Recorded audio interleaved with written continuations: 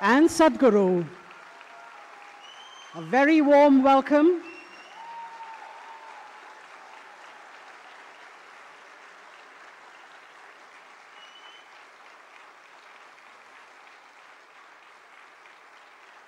It is a great privilege to welcome the Honorable Prime Minister and Sadhguru today to the Save Soil event here in Delhi as part of Sadhguru's lone motorcycle journey across the world for the rallying call of Save Soil. Welcome, Honorable Prime Minister, sir, and Sadhguru. As I mentioned, it is a landmark day in Sadhguru's 100-day, 30,000-kilometer journey for the Conscious Planet Save Soil movement to accelerate citizen support and government action policy to revitalize soil. We have both Sadhguru and the Prime Minister here, and I'd like to request our soil champion, the lone motorcyclist, the one that needs no introduction, Sadhguru, to please share his pearls of wisdom with us.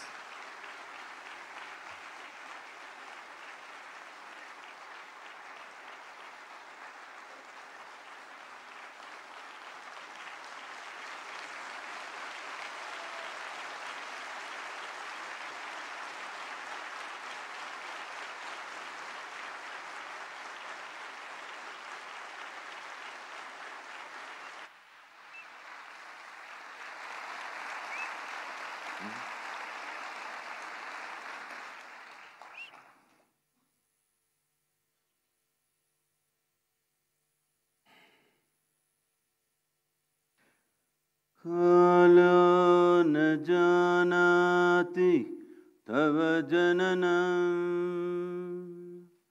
Kala na janati tava samapanam. Drushto maya tava mahakarah yogeshwara Kala Kala Yogeshwara Kala Kala. Namaskaram and our heartiest welcome to our beloved Prime Minister.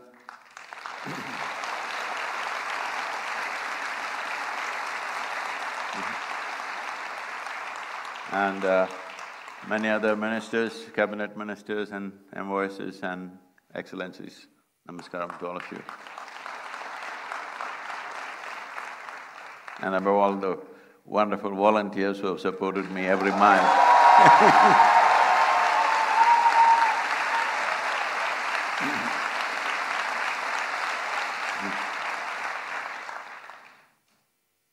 As human beings, we are here on this planet just in terms of planet's life just for a few moments. But still, how empowered we are that we can even threaten the life on this planet. This empowerment is the peak of evolution. This is what we are. We are the flower of evolution. We are the consequence of every other creature that has grown in this land, in this planet. But invested with such a sense of intelligence, with such a sense of capability, if we do not function consciously, if we do not function responsibly, our intelligence and our capabilities turn against us. This is what soil degradation is about. Soil degradation has happened, environmental damage has happened, not because there is some evil force sitting somewhere wanting to damage this planet. It is all in pursuit of human happiness and well-being that this is happening. So this is the case of a potato farmer who wanted to eat mangoes and went to the mango tree, but out of sheer habit started digging the earth looking for mangoes. When he did not find mangoes there, he became very furious and dug furiously, and slowly the tree came upon him. This is the case of humanity right now. This is where we are. So, every one of us, knowingly, unknowingly, are partners in this destruction. The only way around is Every one of us have to be partners in the solution. There is simply no other way. It is from this basis that Save Soil movement was launched, and in the last 2.5 years, as I've been talking to various agricultural ministries around the world, what was shocking for me was that most agricultural ministries in the world, 85% of the nation, still address soil as an inert substance that can be fixed by adding a chemical or taking out a chemical. But in this culture, we have always referred to soil as our mother. We cannot have an inert mother, we cannot have a dead mother. We need a living mother which will spawn generation after generation. It is not out of our bodies the future generations come. It is from the soil body that the future generations come and thrive. Unfortunately, we have brought that to a certain threat, but fortunately, we are in that cusp of time that if we act now in a determined way, it does not take any rocket science to fix this, nor does it take enormous amount of financial outlays. It just needs the right direction and a committed and approach, a resolute approach towards the solution. We can walk out of it, especially in our country, where 60% of our population still engaged in agricultural activity. And with a history of over 12,000 years of agricultural history in this country, where organized agriculture has been happening for over 12,000 years. But for 12,000 years, we managed our soils well. Only in the last 45 years this has happened, simply because probably the fear of famines of 1940s, the hangover of the 1940s debilitating famines, we took emergency steps to mitigate that. Well, it worked in many ways, because India's average life expectancy in 1947 was 28 years. That means almost none of us have a right to exist right now by those standards. But today we have reached towards 74 or 75 years, which is a significant achievement for any nation.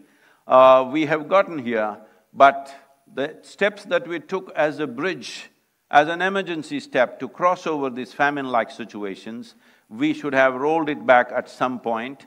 Unfortunately, we went at the same speed on the emergency scale and we have caused a certain amount of damage. It's very much possible to turn this around.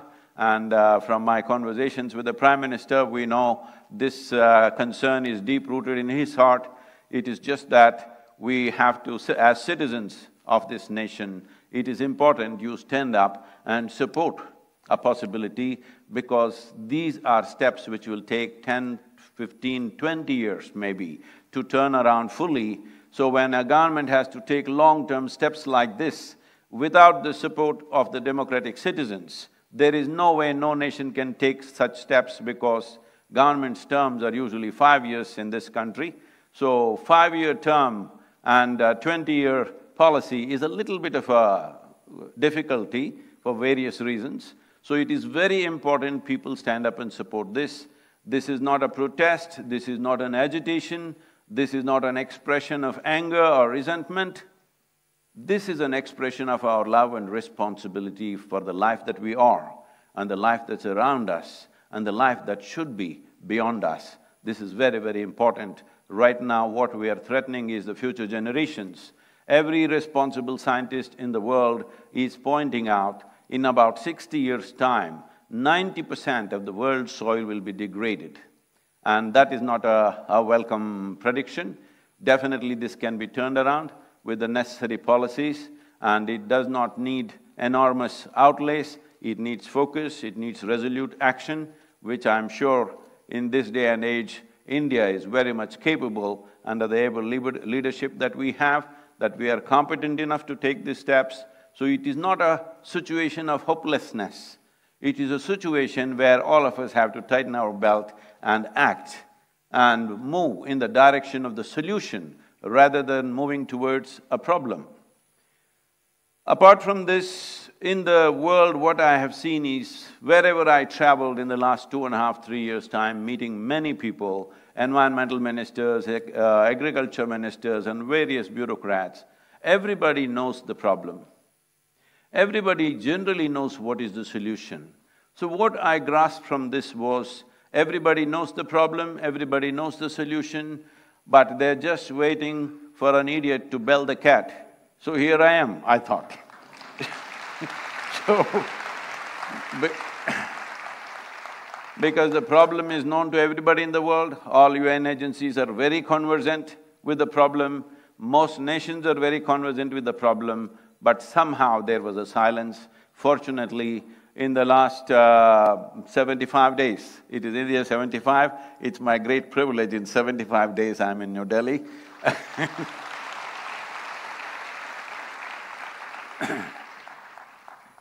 In the last 75 days, 74 nations have come on board for safe soil policy. 2.4 billion people have expressed their concern for soil, which has been never before.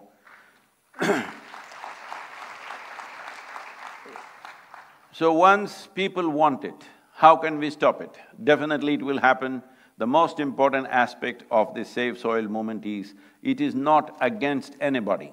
It is not against any industry, it is not against any lobby, it is not against anybody. I've been talking to fertilizer industries, pesticides, herbicides.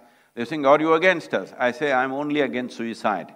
I'm not against any other side. It is not anybody's business to tell the farmer how he should farm. All we want is keep the soil alive, keep the soil rich. Is a farmer against a rich soil? No. Just that farmer's economy has been so fragile, any change he's afraid of.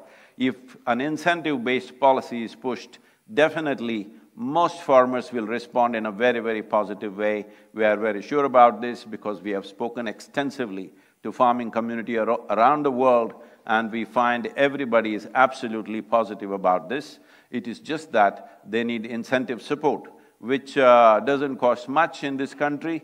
Just something as simple as bringing cover crops, which were very much a part of our culture just 45 to 50 years ago. Just bringing cover crops will make the organic content in the soil go up to 3% within 6 to 8 years' time. Only cover crops in summer can do that because it will add 1.5 to 2 inches of humus every year, and it will solve this problem. This is a very simple approach. If we want to do it more aggressively, then it may cost more money. But to do it in the simplest possible way is cover crop. Why I'm saying cover crop is, right now it's the month of May. If you fly across India, you will see, except Western Ghats and northeastern part of India, largely it looks like a brown desert. This is not how India should look. Whatever the season, there must be green leaf on the land, and this was the way India's farming used to be.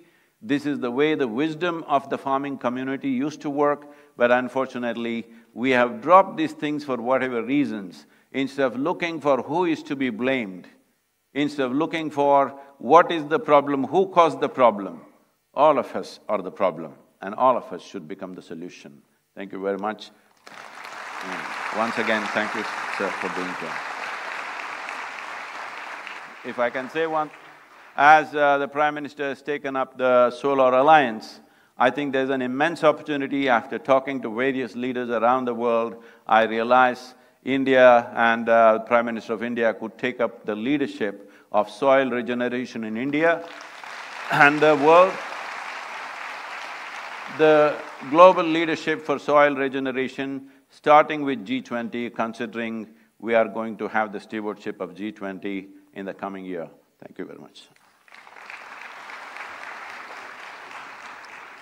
Thank you, Sadhguru, for your enlightening words. And as mentioned by him, the Save Soil movement has already touched 2.5 billion people, and 74 countries have agreed to act to save soil.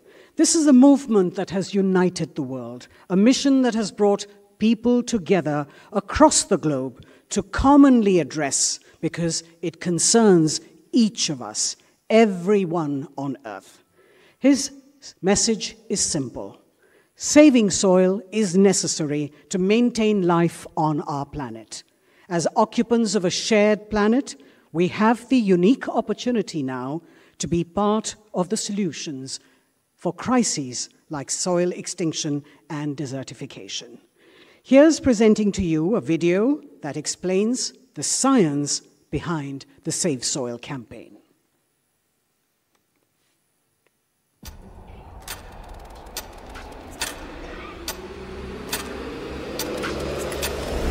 What we are facing now is soil extinction. In most countries, more than 50% of the topsoil is already gone. Every responsible scientist in the world is clearly saying by 2045, we will be producing 40% less food. 300,000 farmers committed suicide. What else does it take to stir your humanity? UNFAO is saying the food that we are eating belongs to the unborn child. Eating away the food of that life is the worst possible way to live, isn't it? It is agreed by all scientific communities, minimum 3% organic content is essential to keep the organisms fed in the soil. So this is what we must aim at, an incentive-based policy where if you get the land to 3% organic content, you will get a certain amount of incentive.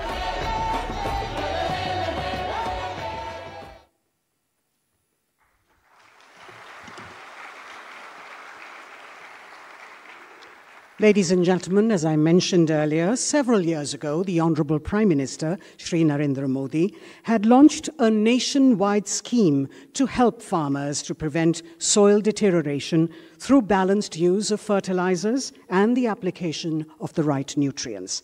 The Honorable Prime Minister's foresight, vision, and commitment to the global efforts to restore and rejuvenate our planet and soil in particular from extinction is exceptional. I'd like to request the Honorable Prime Minister of India, Shri Narendra Modi ji, to please address the gathering.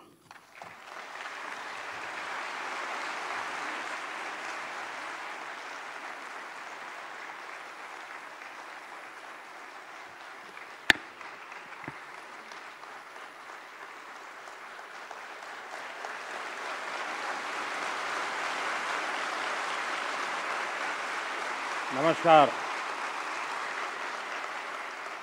आप सभी को, पूरे विश्व को विश्व पर्यावरण दिवस की बहुत बहुत शुभकामनाएं।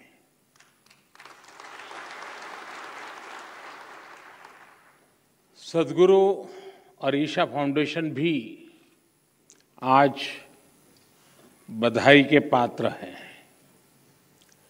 मार्च में उनकी संस्था ने सेव सॉइल अभियान की शुरुआत की थी। 27 देशों से होते हुए उनकी यात्रा और 75वें दिन यहाँ पहुँची है।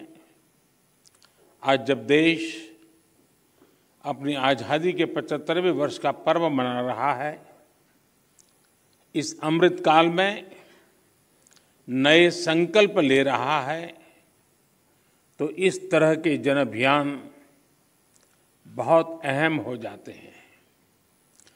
साथियों, मुझे संतोष है कि देश में पिछले 8 साल में जो योजनाएं चल रही हैं, जो भी प्रोग्राम चल रहे हैं, सभी में किसी न किसी रूप से पर्यावरण संरक्षण का आग्रह है। स्वच्छ भारत मिशन हो या वेस्ट टू वेल्थ से जुड़े कार्यक्रम, अमृत मिशन के तहत शहरों में आधुनिक सीवेज ट्रीटमेंट प्लांट्स का निर्माण हो या फिर सिंगल यूज प्लास्टिक से मुक्ति का अभियान, या नमामि गंगे के तहत गंगा स्वच्छता का अभियान, one sun one grid solar energy पर फोकस हो या इथेनॉल के उत्पादन और ब्लेंडिंग, दोनों में वृद्धि, पर्यावरण रक्षा के भारत के प्रयास बहुआयामी रहे हैं। और भारत ये प्रयास तब तक कर रहा है जब दुनिया ने, आज जो क्लाइमेट के लिए दुनिया परेशान है, उस बर्बादी में हम लोगों की भूमिका नहीं है, हिंदुस्तान की भूमिका नहीं है। विश्व के बड़े और आधुनिक देश न केवल धरती के ज्यादा से ज्यादा संसाधन का दोहन कर रहे हैं, बल्कि सबसे ज्यादा कार्बन एमिशन भी उन्हीं के खाते में जाता है। कार्बन एमिशन का ग्लोबल औसत प्रति व्यक्ति 4 टन का है, जबकि भारत में प्रति व्यक्ति कार्बन फुटप्रिंट प्रतिवर्ष आधे टन के आसपास ही है। कहां 4 टन और कहां आधे टन। बावजूद इसके भारत पर्यावरण की दिशा में एक होलिस्टिक अप्रोच के साथ न केवल देश के भीतर बल्कि वैश्विक समुदाय के साथ भी जुड़ करके काम कर रहा है। अंतर्राष्ट्रीय स्तर पर भारत ने coalition for disaster resilient infrastructure CDRI और जैसे अभी सदगुरु जी ने कहा इंटरनेशनल सोलर अलायंस ISA के निर्माण का नेतृत्व किया है। पिछले वर्ष भारत ने ये भी संकल्प लिया है कि भारत 2070 तक नेट जीरो का लक्ष्य हासिल करेगा।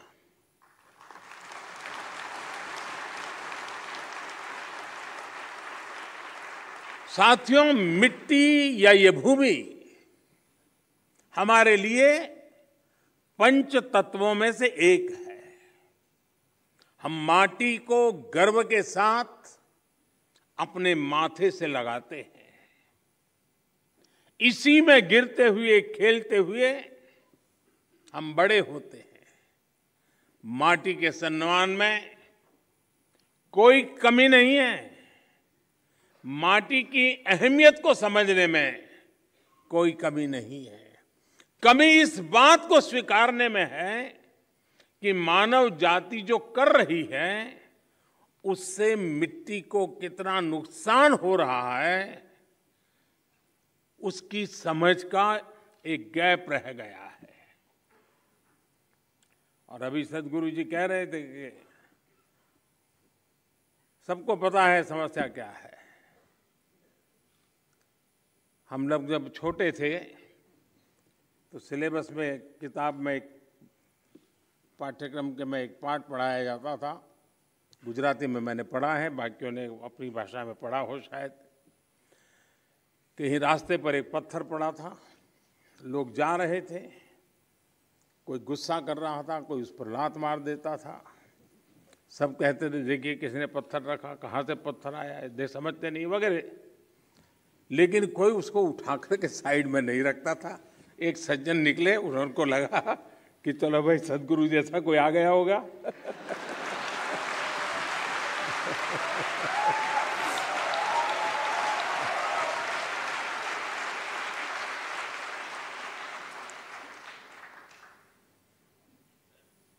हमारे यहाँ युधिष्ठिर और दुर्योधन के भेद की जब चर्चा होती है तो दुर्योधन के विषय में जब कहा जाता है तो यही कहता है कि जाना भी धर्म न च में प्रवृत्ति।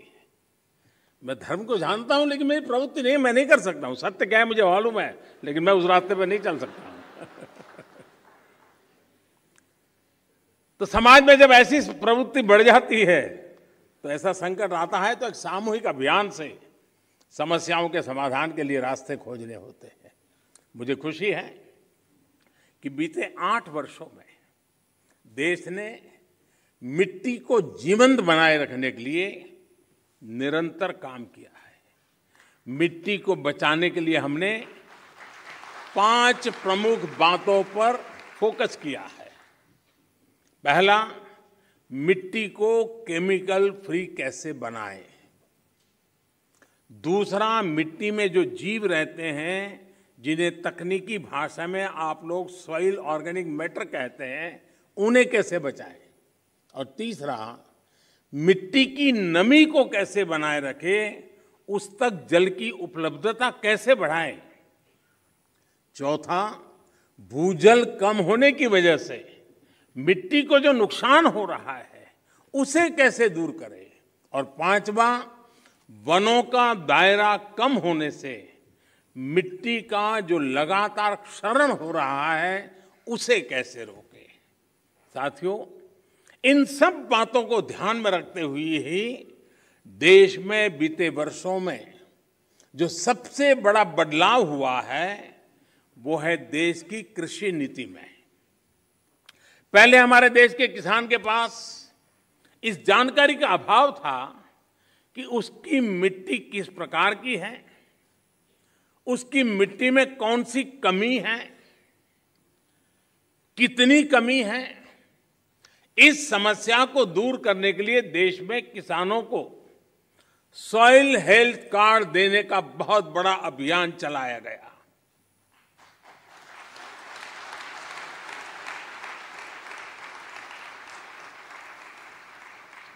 अगर हम किसी को, मनुष्य को हेल्थ कार्ड दें ना, तो भी अखबार में हेडलाइन बन जाएगी कि मोदी सरकार ने कुछ अच्छा काम किया। ये देश ऐसा है जो सॉइल हेल्थ कार्ड दे रहा है, लेकिन मीडिया की नजर अभी कम है।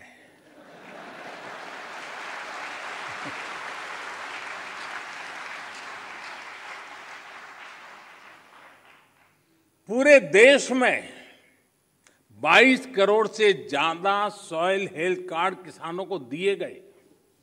और सिर्फ कार्ड ही नहीं दिए, बल्कि देश भर में सॉइल टेस्टिंग से जुड़ा एक बहुत बड़ा नेटवर्क भी तैयार हुआ है।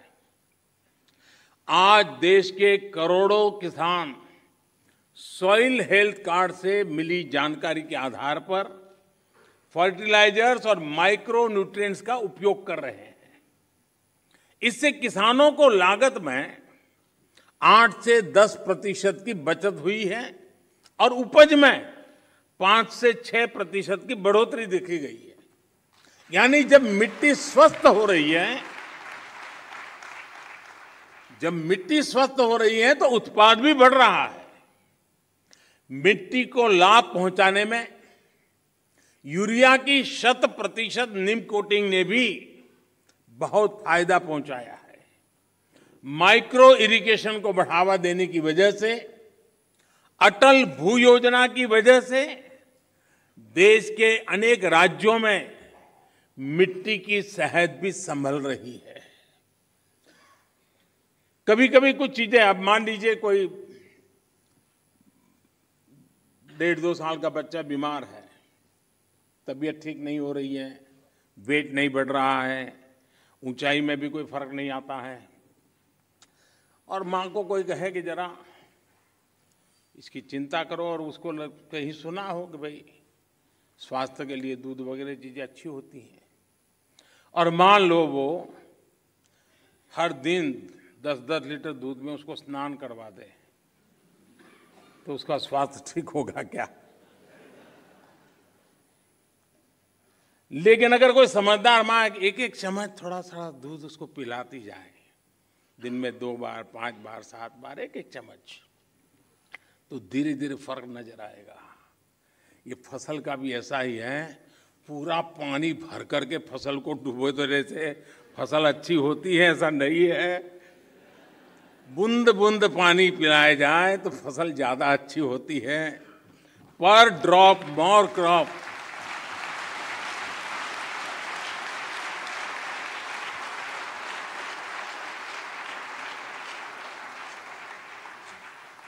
अनपढ़ मां भी अपने बच्चे को 10 लीटर दूध से नहलाती नहीं है, लेकिन पढ़े लिखे हम लोग पूरा खेत पानी से भर देते हैं। खैर, इन सारी चीजों में बदलाव लाने के लिए कोशिश करते रहना है। हम कैच द रेन जैसे अभियानों के माध्यम से जल संरक्षण से देश के जन जन को जोड़ने का प्रयास कर रहे हैं। इस साल मार्च में ही देश में 13 बड़ी नदियों के संरक्षण का अभियान भी शुरू हुआ है। इसमें पानी के प्रदूषण कम करने के साथ साथ नदियों के किनारे वन लगाने का भी काम किया जा रहा है और अनुमान है कि इससे भारत के फॉरेस्ट कवर में 7,400 स्क्वायर किलोमीटर से ज्यादा की बढ़ोतरी होगी। बीते 8 वर्षों में भारत ने अपना जो फॉरेस्ट कवर 20,000 स्क्वायर किलोमीटर से ज्यादा बढ़ाया है, उसमें ये और मदद करेगा। साथियों, भारत आज बायोडायवर्सिटी और वाइल्ड लाइफ से जुड़ी जिन नीतियों पर चल रहा है, उसने वन्य जीवों की संख्या में भी रिकॉर्ड वृद्धि की है। आज चाहे टाइगर हो, लायन हो, लेपर्ड हो या फिर एलिफेंट, सभी की संख्या देश में बढ़ रही है।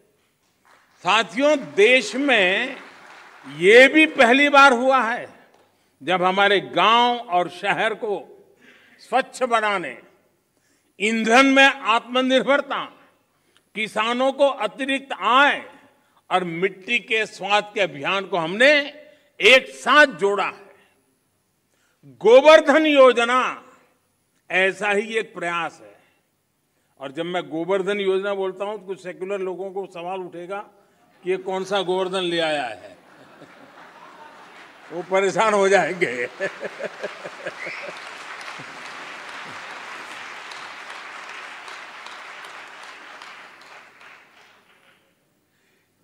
इस गोवर्धन योजना के तहत बायोगैस प्लांट्स गोबर और खेती से निकलने वाले अन्य कचरे को ऊर्जा में बदला जा रहा है। कभी आपको काशी विश्वनाथ के दर्शन के लिए जाएं तो वहां एक गोवर्धन का भी प्लांट कुछ किलोमीटर दूरी पर लगा है, जरूर देख के आइए। इससे जो जैविक खाद बनती है वो खेतों में काम आ रही है। मिट्टी पर अतिरिक्त दबाव बनाए बिना हम पर्याप्त उत्पादन कर सके, इसके लिए बीते 7-8 सालों में 1600 से ज्यादा नई वैरायटी के बीज भी किसानों को उपलब्ध कराए गए हैं। साथियों, नेचुरल फार्मिंग में भी हमारी आज की चुनौतियों के लिए एक बहुत बड़ा समाधान है।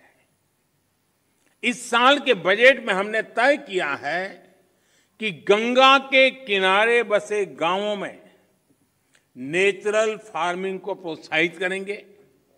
नेचुरल फार्मिंग का एक विशाल कॉरिडोर बनाएंगे।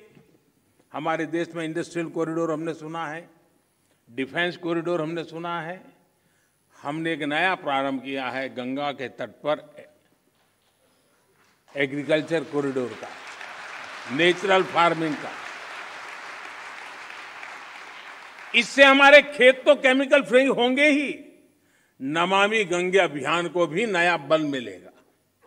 भारत वर्ष 2030 तक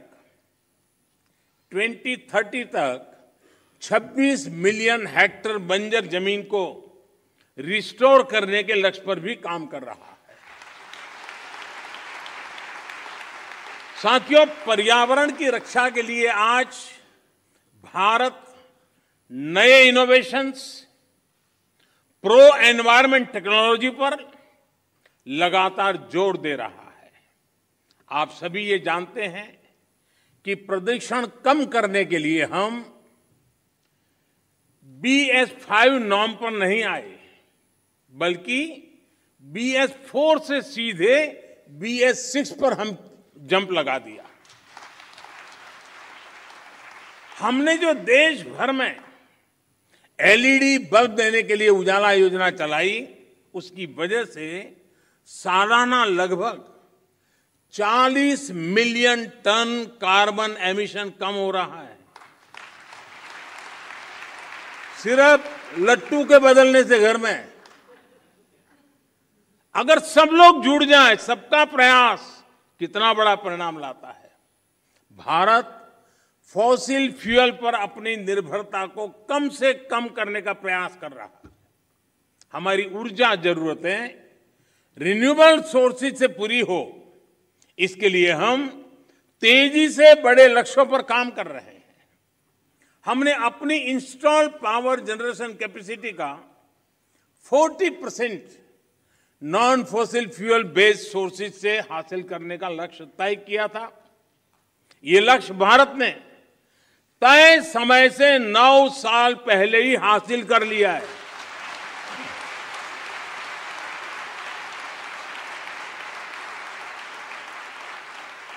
आज हमारी सोलर एनर्जी कैपेसिटी करीब 18 गुना बढ़ चुकी है। हाइड्रोजन मिशन हो या फिर सर्कुलर इकोनॉमी पॉलिसी का विषय हो, ये पर्यावरण रक्षा की हमारी प्रतिबद्धता का प्रमाण है। हमने पुरानी गाड़ियों को लिए स्क्रैप पॉलिसी लाए हैं। वो स्क्रैप पॉलिसी भी अपने आप में एक बहुत बड़ा काम होने वाला है। साथियों, अपने इन प्रयासों के बीच आज पर्यावरण दिवस के दिन भारत ने एक और उपलब्धि हासिल की है और ये मेरा सौभाग्य है कि खुशखबरी देने के लिए मुझे आज बहुत उचित मंच मिल गया है।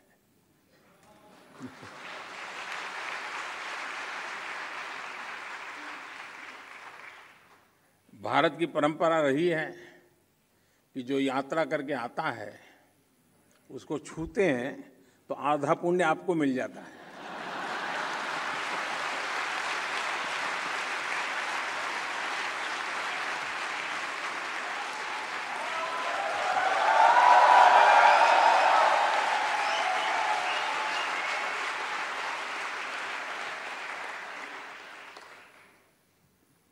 ये खुशखबरी मैं आप जरूर सुनाऊंगा और देश को और दुनिया के लोगों को भी आनंद आएगा।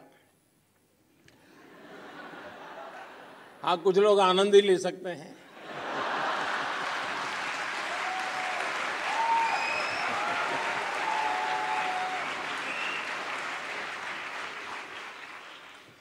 आज भारत ने पेट्रोल में 10% इथेनॉल ब्लेंडिंग के लक्ष्य को प्राप्त कर लिया है।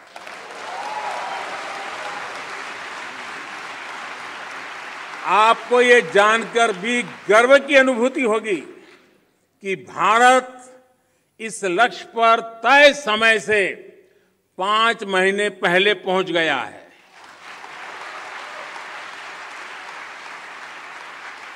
ये उपलब्धि कितनी बड़ी है, इसका अंदाजा आप इसी से लगा सकते हैं कि साल 2014 में भारत में सिर्फ 1.5% इथेनॉल की पेट्रोल में ब्लेंडिंग होती थी। इस लक्ष्य पर पहुंचने की वजह से भारत को 3 सीधे फायदे हुए हैं। एक तो इससे करीब 27 लाख टन कार्बन एमिशन कम हुआ है।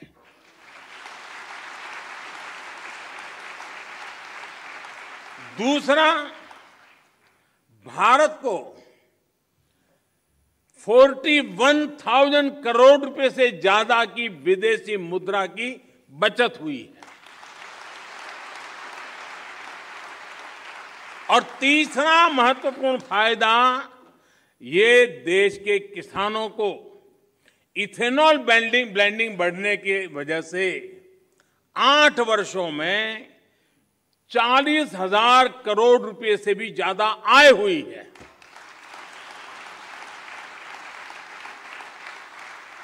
मैं देश के लोगों को, देश के किसानों को, देश की ऑयल कंपनियों को इस उपलब्धि के लिए बधाई देता हूं। साथियों, देश आज जिस पीएम नेशनल गति शक्ति मास्टर प्लान पर काम कर रहा है, वो भी पर्यावरण रक्षा में अहम भूमिका निभाएगा। गति शक्ति की वजह से देश में लॉजिस्टिक सिस्टम्स आधुनिक होगा, ट्रांसपोर्ट सिस्टम मजबूत होगा। इससे प्रदूषण कम करने में बहुत मदद मिलेगी।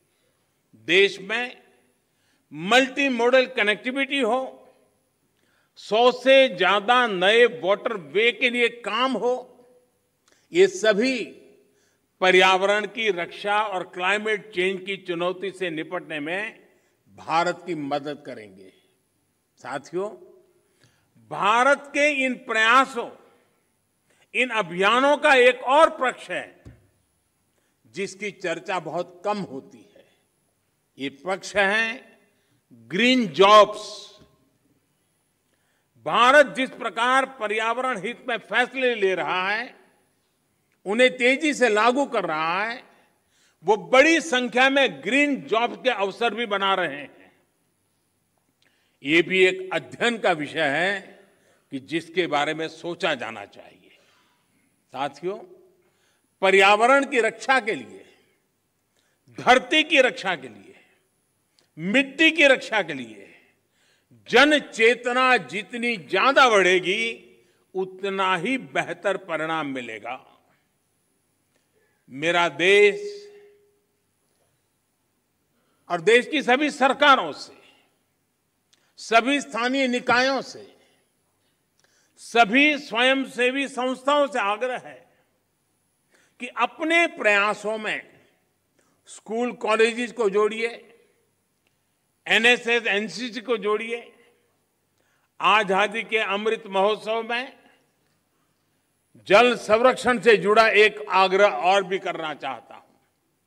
अगले साल 15 अगस्त तक देश के हर जिले में कम से कम एक जिले में, हर जिले में कम से कम 75 अमृत सरोवर के निर्माण का काम आज देश में चल रहा है। 50,000 से ज्यादा अमृत सरोवर आने वाली पीढ़ियों के लिए वाटर सिक्योरिटी सुनिश्चित करने में मदद करेंगे। ये अमृत सरोवर अपने आसपास मिट्टी में नमी को बढ़ाएंगे, वाटर टेबल को नीचे जाने से रोकेंगे और इनसे बायोडायवर्सिटी भी इंप्रूव होगी। इस विराट संकल्प में आप सभी की भागीदारी कैसे बढ़ेगी, इस पर जरूर विचार हम सब एक नागरिक के नाते करें। साथियों, पर्यावरण की सुरक्षा और तेज विकास सभी के प्रयासों से संपूर्णता की अप्रोच से ही संभव है। इसमें हमारी लाइफस्टाइल की क्या भूमिका है, हमें कैसे उसे बदलना है, इसे लेकर मैं आज शाम को एक कार्यक्रम में बात करने वाला हूं, विस्तार से कहने वाला हूं, क्योंकि वो अंतर्राष्ट्रीय मंच पर मेरा कार्यक्रम है। Lifestyle for the environment, mission life. इस शताब्दी की तस्वीर, इस शताब्दी में धरती का भाग्य बदलने वाला एक मिशन का आरंभ। ये P3 यानी प्रो प्लेनेट पीपल मूवमेंट होगा। आज शाम को लाइफस्टाइल फॉर द एनवायरमेंट के ग्लोबल कॉल फॉर एक्शन का लॉन्च हो रहा है। मेरा आग्रह है कि पर्यावरण की रक्षा के लिए सचेत हर व्यक्ति को इससे जरूर जुड़ना चाहिए, वरना हम एसी भी चलाएंगे और रजाई भी ओढ़ेंगे और फिर पर्यावरण के सेमिनार में बढ़िया भाषण भी देंगे। साथियों, आप सभी मानवता की बहुत बड़ी सेवा कर रहे हैं। आपको सिद्धि मिले। सद्गुरु जी ने जो लंबी ये यानी मेहनत वाली यात्रा है, बाइक पे, वैसे उनका बचपन से शौक रहा है ये, लेकिन फिर भी काम बड़ा कठिन होता है। क्योंकि मैं कभी यात्राओं को ऑर्गेनाइज करता रहता था और मैं कहता था मेरी पार्टी में कि एक यात्रा को चलाना मतलब 5-10 साल उम्र कम कर देना, इतनी मेहनत पड़ती है। सद्गुरु जी ने यात्रा की, अपने आप में बहुत बड़ा काम किया है और मुझे पक्का विश्वास है कि दुनिया को मिट्टी के प्रति स्नेह तो पैदा हुआ ही होगा, लेकिन भारत की मिट्टी की ताकत का भी परिचय मिला होगा।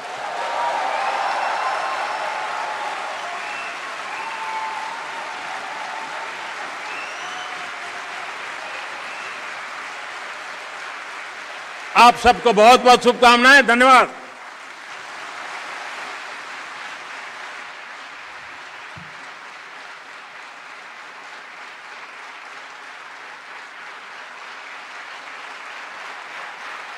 Thank you, Prime Minister, sir. Thank you, Prime Minister, sir, for your words of wholehearted support, encouragement, and guidance. As we conclude, may I request Sadhguru to please give thanks.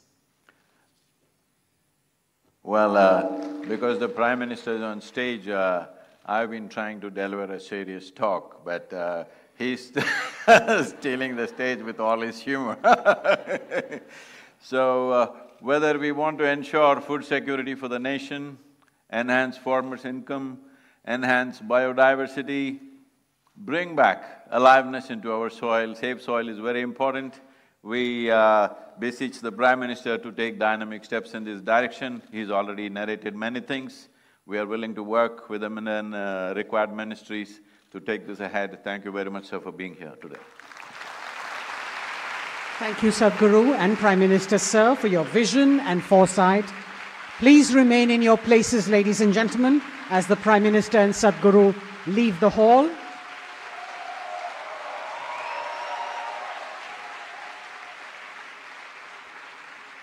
Please be seated. Thank you, Sadhguru, and we wish you a safe journey as you continue to travel in the last leg of the 100-day journey through Bharat, onward as you go to Lucknow, Bhopal, Nasik, Mumbai, Hyderabad, Mysuru, Bengaluru, and to the Kaveri Basin in Coimbatore, and conclude at the Adi Yogi at Isha Yoga Center. Thank you, Sadhguru, for single-handedly taking on the mammoth mission of Save Soil. Please remain with us as we share with you glimpses of Sadhguru's Save Soil rally across 27 countries, from London to New Delhi so far. We would like to also invite you to join us for this evening's public event being held at the Indira Gandhi Indoor Stadium from 6 p.m. to 8 p.m. Entry, as you know, is restricted to those who have registered on the website for the event, and we do have a few seats left still in case you want to join us. Please register on the Conscious Planet website at savesoil.co/Delhi. Please enjoy the Save Soil rally video that we have for you. Please be seated, ladies and gentlemen.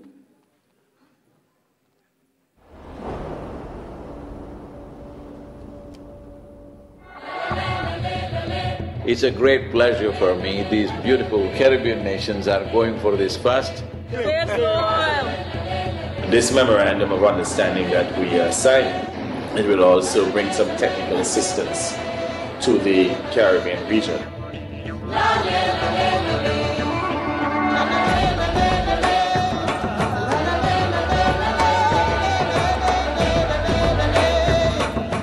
This is a historic moment because here is the first step to turn around.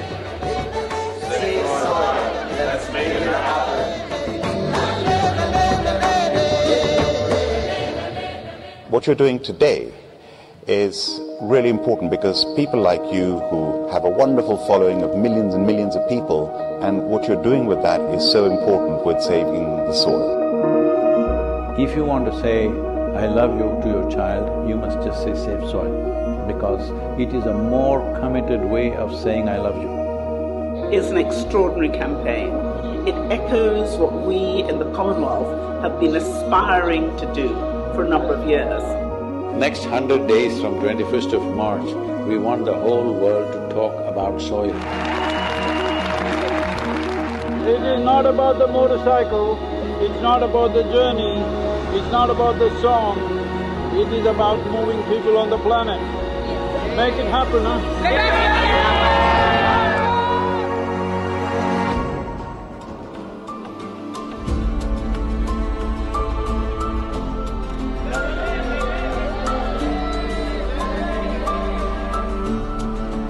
nobody spoke about soil like Sadhguru does. I think if we all contribute, then we have a really strong voice.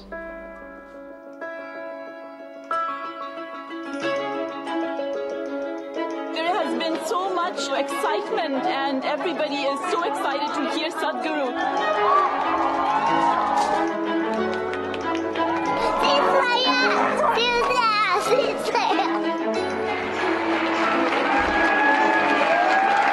This is our time on the planet.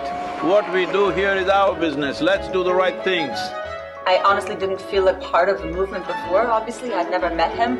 Seeing what kind of a following he has and how impactful it is, I really feel like I just joined a global movement.